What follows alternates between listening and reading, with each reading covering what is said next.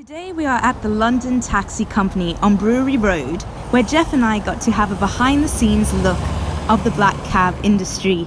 We first met up with Will Barber, who gave us a little tour around the premises.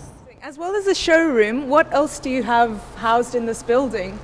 So, as well as this kind of main showroom floor, we've got our parts and servicing team, but also upstairs as well, Knowledge Point, which is one of the many kind of knowledge schools that I guess take would-be cabbies through the knowledge and get them ready to pass their exams with TfL. You can see basically around you all the mopeds that the knowledge students actually use when they're actually learning. So they'll go out on the road, test some of the kind of runs that drivers have to learn as part of the kind of TfL kind of curriculum, and which also have the kind of little, I guess, rests here so they can kind of mark their progress and kind of learn the route as they go.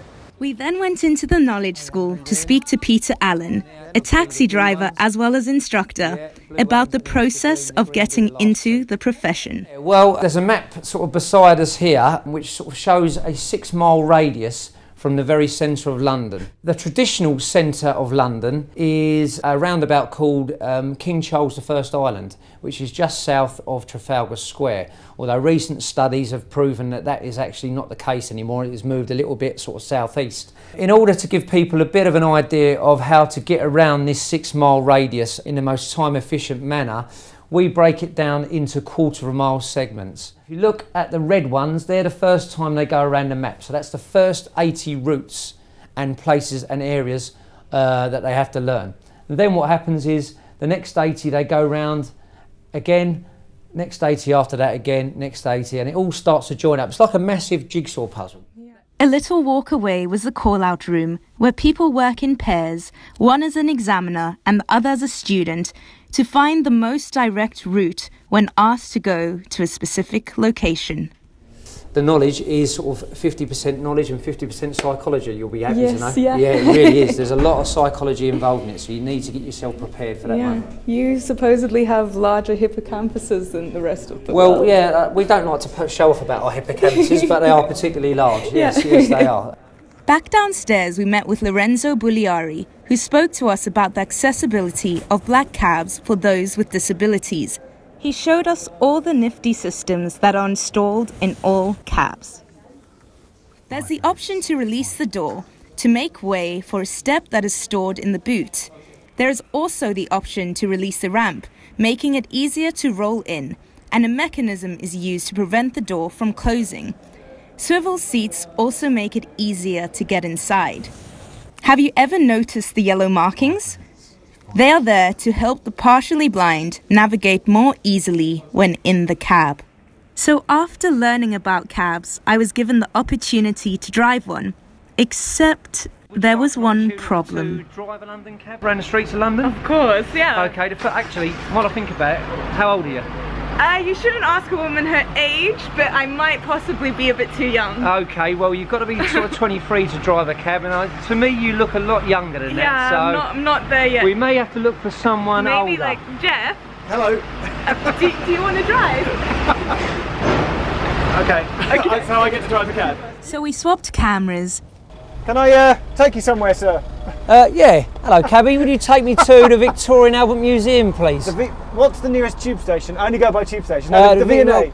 The V&A. That'd be South Kent, wouldn't it? It'd be South Kent. Yeah, so well done. I've got to drive from basically King's Cross to South Kent. Yep. In a taxi. In a taxi. Oh my God. With a qualified cab driver in the back. Jump in. Peter and I hopped in the back, and Geoff took the wheel. Okay, cabby. The meter's running.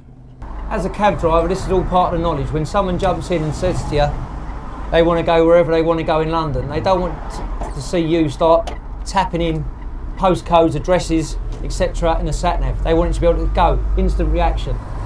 So that's what it's training for. Driving a cab. You are. I've always wondered what the back of one of these looks like. Well, I'm going to teach you a little cabbie cut through. When we get to the lights hang on, a cabbie cut through. A cabbie cut through. I love that phrase. So when we get to these lights, you're going to keep to your right hand side and you're going to turn right at these lights. I'm going to turn right here. So this avoids all the traffic around King's Cross. This is going to avoid quite a bit of traffic. And I'm actually not going to block the crossing? No, I'm good. Be considerate. That's it, you must be considerate. Am I staying in this lane? Yeah, stay in this lane. That's We're that's no a longer bus. following the bus, we're going to go past it now. Are taxis allowed in bus lanes? Yes. Not every single one of them, red light. So Not how every do, single one, how but, do you know which bus lanes a black cab is allowed to drive into? normally a few weeks later when you get the £60 fine through the door, you sort of find, and you never forget it after that. Do we do the underpass? Yeah, go for it. Oh, brilliant.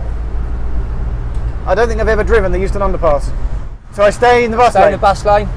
That's so weird to drive in a bus lane. That's genuinely a bit weird. Yeah, just make sure we got your address in case we get the fines. I'm programmed not to drive in bus lanes. I you know, as a this will be the driver. one and only time.